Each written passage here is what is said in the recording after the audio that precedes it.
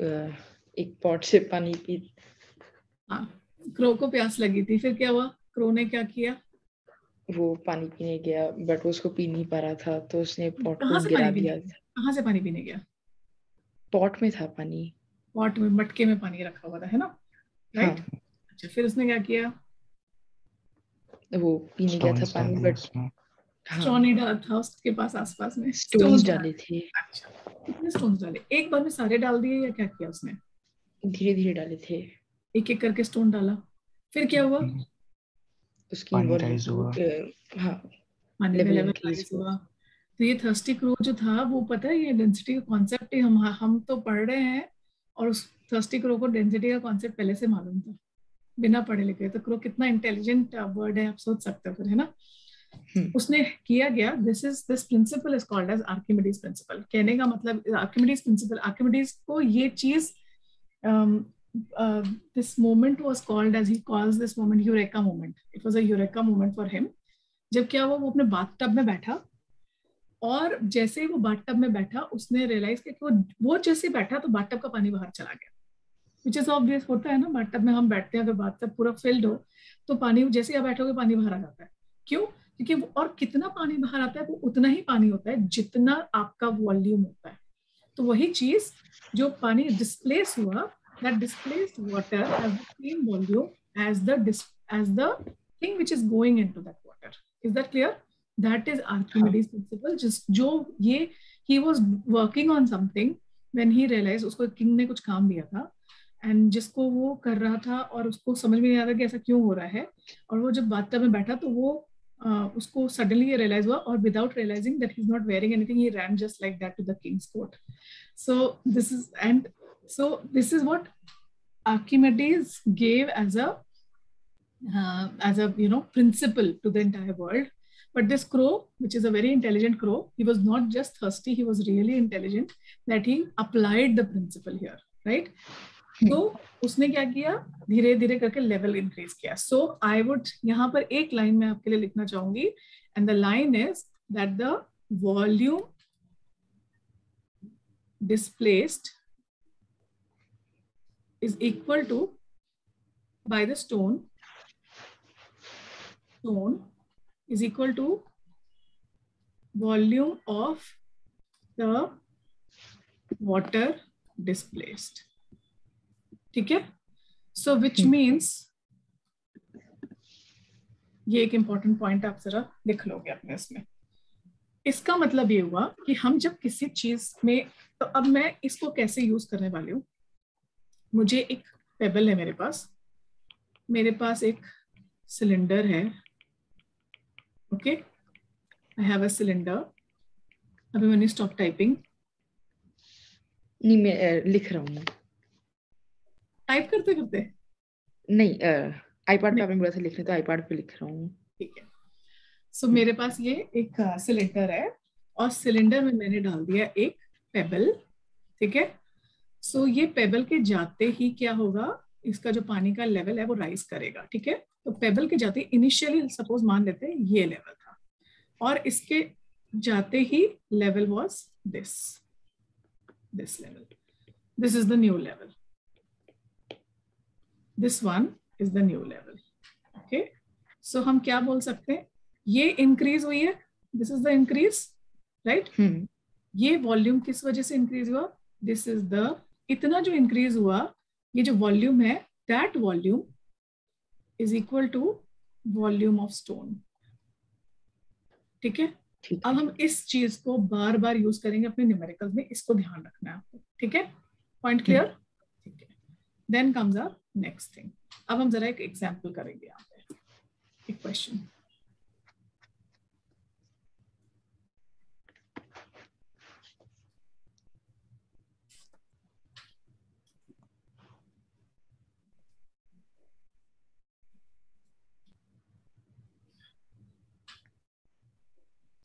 You can see the question. Measuring cylinder contained a volume of 120 centimeter cube of particular liquid. The liquid was then poured into an empty beaker of mass 51 grams. The total mass of the beaker and the liquid was found to be 145 grams. Now very important. ठीक है. सबसे पहले चीज आपको क्या calculate करना है इस केस में, पहले रीड किया क्वेश्चन को, हाँ ठीक है। यहाँ पर हमें क्या निकालना है, सबसे हमें डेंसिटी निकालना है अल्टीमेटली, ठीक है। जरा देखते हैं इसमें क्या क्या चीजें गिवन है। A measuring cylinder contained a volume of 120 centimeter cube of particular liquid, ठीक है। तो मुझे ये पता है what is the volume of the liquid, 120 centimeter cube. Volume of liquid is 120 centimeter cube, ठीक है। The liquid was then poured into an empty beaker of 51 grams, ठीक है। empty beaker, ये किसका मास दिया है हमें, what mass is it? Liquid का। ध्यान से सुनना, read it again. बीकर का मास है। poured into an empty beaker of mass 51 grams, यानी बीकर का मास कितना है, 51 grams. बीकर का मास is 51 grams, right? Then it is saying आगे का question, the liquid was then poured into an empty beaker, हो गया। total mass of the beaker, पहले हम 94 लिक्विड का था। बीकर का मास कितना है अनिकेत, बीकर का मास इज 51 ग्राम्स, राइट। 15 ग्राम। अब वो कह रहा है total mass of beaker and liquid, so beaker plus liquid is equal to कितना, ये मास हो रहा है, बीकर मास 145 लिक्विड का मास कितना है, 145 ग्राम। 145। और हमने क्या लिखा है पहले, बीकर का मास कितना था हमारे पास इधर, 51, तो 94 लिक्विड का। तो मुझे लिक्विड का मास चाहिए, तो मैं कैसे करूंगी इसको, I will put it here, 145 minus 51, liquid mass is equal to 145 minus 51 grams, कितना हुआ वो टोटल, 94 ग्राम्स, ठीक है। लिक्विड का मास इज 94 ग्राम्स, ये क्लियर है, ठीक है। लिक्विड मास ये आ गया हमारे पास। Now once this is there, the next question is asking us is about the density. So हमको density निकालने के लिए क्या करना होगा, density वॉल्यूम पे 94 अपॉन तो ये हमारा पहला आंसर निकल गया था। सेकंड मैं यहाँ पे करती हूँ, रो is equal to mass upon volume. Mass is how much, 94 and volume is 120. Can you give me the answer? Answer किस में आएगा, कौन से यूनिट में, ग्राम्स पर centimetre cube. It will be in grams per centimeter cube. So can you give me the final answer? 0.78. How much is it? 0.94. Okay. पहले हम एक काम और करेंगे हम उसके बाद, क्योंकि क्वेश्चन हमसे किस यूनिट में पूछ रहा है, केजी पर मीटर क्यूब। यस, सो आपने बताया मुझे 0.78, राइट, 0.78 ग्राम्स पर सेंटीमीटर क्यूब में आया। अब हमें किस में करना है, केजी पर मीटर क्यूब में, राइट। अब यहाँ पर जाते हैं वापस जहाँ हमने अपने यूनिट से किए थे। केजी पर मीटर क्यूब, अगर केजी टू मीटर क्यूब करते हैं हम लोग तो डिवाइड बाय 1000 करते हैं। अगर यहाँ से यहाँ करा, इधर से इधर जा रहे हैं तो डिवाइड बाय 1000 होता है। अगर ग्राम्स पर सेंटीमीटर क्यूब से इधर जाएंगे तो मल्टीप्लाई बाय 1000, राइट। तो please right it in your notes. So here you will do 0.78 multiplied by 1000, that will give you the answer in kg per meter cube. That gives us 780 kg per meter cube as your final answer for the second part. Clear? Right?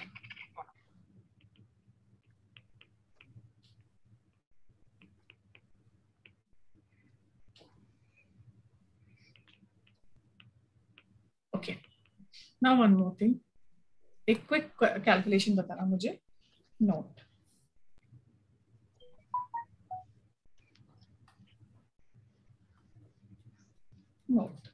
ठीक है, this is generally for are मतलब are knowledge, ठीक है। So water density is always 1000 kg per meter cube, ठीक है। So can you just convert it into grams per centimeter cube and give me the answer? 0.1. This to this, you will be dividing by 1000, right? So that what should be the answer? 1 gram per centimeter. 1 gram. Why 0, beta? Oh, sorry, I did 100. Sorry. I was. Yes. So always remember, water का आपको density हो सकता है, provide नहीं किया जाएगा. So this is what you will memorize. ठीक? Clear? हाँ. Okay. अब आ जाते हैं कुछ questions. ठीक है? जो कि आपका kind of your homework also. Numericals हम अभी करेंगे. Theoretical questions आप लिख करके next class में discuss होगा. ठीक है? हाँ. All right. Can we do the first question quickly? Aniket, can you tell me how will you do it? Write it down and then tell me. चलो अभी बनियो अभी करो उसको first question को.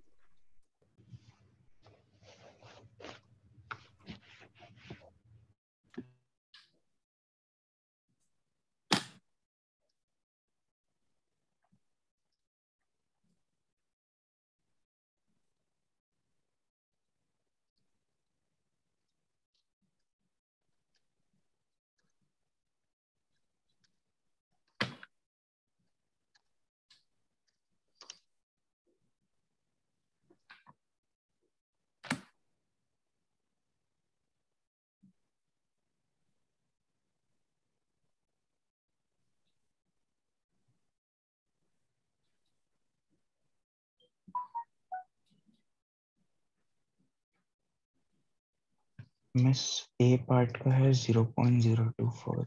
हाँ. अरे 0.024 meter cube. What is the formula used? 0.8 L into B into H. L into B into H. ठीक है. What is the answer for A? 0.024. 0.024. That's for A. Meter cube. B का 2500. B का है kg में निकालना 1 minute.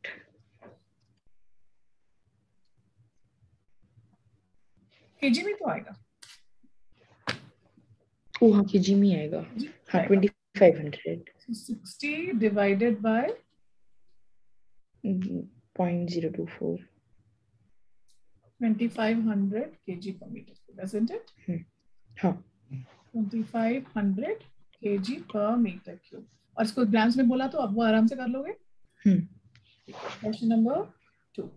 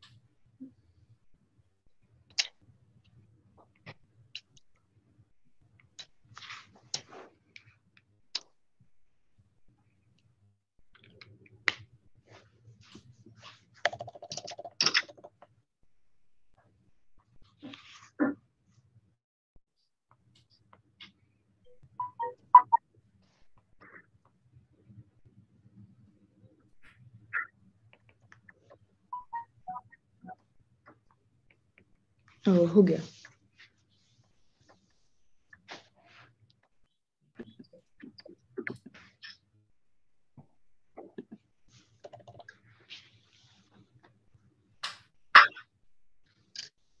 क्या answer? First का 88 grams और सेकंड का 1.1. 88 ग्राम और सेकंड का 1.1. 1.1 ग्राम्स पर centimetre cube. grams per centimeter, centimetre. right? Grams per centimeter cube, right? Aniket आपका आंसर बताओ बेटा। मैं बी का कर रहा हूँ, एक सेकंड। 2A कितना है आपका? 2A was 88. 88, ठीक है। Third question, Abhimanyu you can start the third one. ठीक है। मिस डेंसिटी के लिए वॉल्यूम ले लो, उसमें वॉल्यूम नहीं दिया है। है ना बेटा, लुक एट दिस। ओह या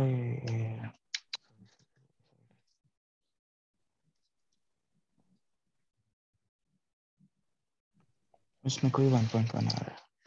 1.1 आ गया, अब थर्ड करेंगे आपको।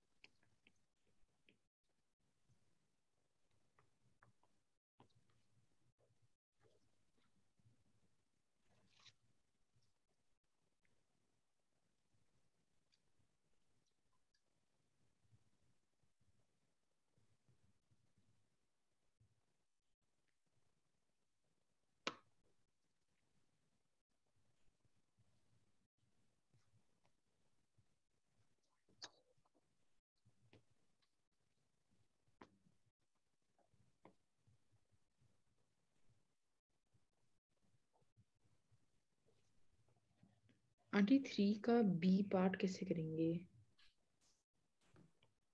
A rectangular block of gold is 0.1 meter in length and 0.08 in width and ठीक है, तो मेरा हो वॉल्यूम गया। निकल जाएगा। ए का फर्स्ट वॉल्यूम तो इजिली निकल जाएगा, इट विल बी 0.000। 0.08 into 0.05, इसको मल्टीप्लाई कर देंगे तो कितना आ रहा है answer? 0.0004 0.04 meter cube. Okay, the mass of the block is इतना, calculate the density 190,000. ठीक है। so second part, calculate the density, it will be mass 0.76 upon 0.0004 kg per meter cube। कितना आंसर आ रहा है? 190,000. 190,000 19 miss 190 or 119, what did you say? 1900 आ रहा है मेरे को। 1900, 0.76 and 0.76 किया ना, divided by 0.0004 से करा, ठीक है 0.76। this is correct, 1000. it's 0.76 बेटा, ये रहा देखो kg है ना। Then we come to the B part, that is the problem area, right? हाँ, A thin gold sheet has a length of this and a width of this, okay? The mass of the sheet is this. Use these measurements and the result of the density calculation in part A to calculate the thickness of the sheet. Okay. एक minute, शायद से हो जाएगा। हाँ, हो जाएगा। Okay. It says ये block of gold है, आपने density of gold already calculate कर लिया है, right? You've already calculated the density of gold. So in B part, if you see, it says in the B part, you've already calculated density from the first. It is 1900 kg per meter cube, right? And then what else is given to you? Mass is given, which is how much? 0.0015 kg. Then what else is given? बस. Volume. But volume में क्या नहीं दिया हुआ हमें? We have the length, which is 0.15. We have the width, which is 0.12, but we don't have the thickness. है ना? Thickness is what we need to find out. So let's call that x. Thickness को x बोल देते हैं या h बोल देते हैं. चलो, h बोल देते हैं. So can I write 1900 is equal to mass upon 0.15 into 0.12 into h. Right? We have to make h as the subject. This as the subject. So this will come up here and this will come down, right? Cross multiply karenge to. So what are we going to get? This h comes here is equal to 0.0015 divided by 0.15 into 0.12 into 1900. अब ये जो answer आएगा, that will be your thickness. Put it in the calculator and give me the answer. This should be in the bracket. 4 zeros, 4. कितने zeros? 4 zeros. 0.4 zeros and then 4 meter. Am I right? Yeah. Okay. Can you give me the answer in centimeters now? 1 second. Centimeters. So I just need to, when I'm converting into centimeters, I have to just divide by 100. From this to this, I divide by 100. I will get my answer in centimeters. So the answer would be 0.004. 0.00. Sorry, if I multiply centimeter ke liye, multiply by 100. Sorry, I don't divide by 100. Multiply by 100. So your answer would be 0.004 centimeter, which is even smaller. Can we or further convert it into millimeters? Multiplied by 10, 0.04. Multiplied by 10. So कितना answer आ जाएगा? 0.04. 0.04. It's that small. इतना छोटा, very very thin sheet of gold, है ना? Right? So did you get the answer?